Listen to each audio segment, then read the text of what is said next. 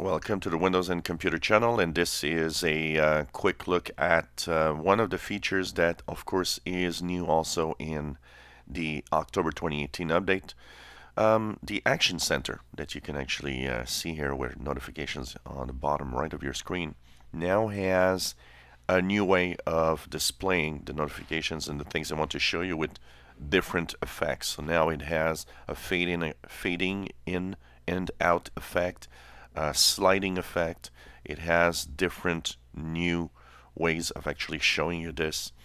There's a new way of now having all the notifications in different categories.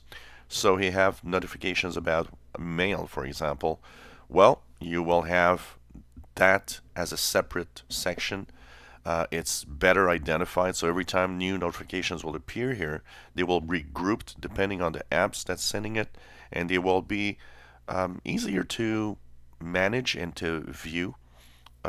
This is kind of an improvement that they've added to the Action Center because until the April 2018 update, it was still quite a little bit cluttered. The April 2018 update did bring some improvements to the notifications and the Action Center, but now we have even more of that. You have even more live information about anything that could be happening within your system.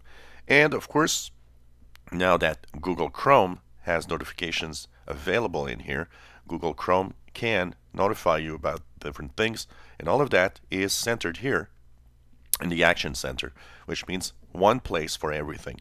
It's also coming to Firefox. The next version of Firefox will also have a way of notifying you within the Action Center, which is a very, very good and interesting idea.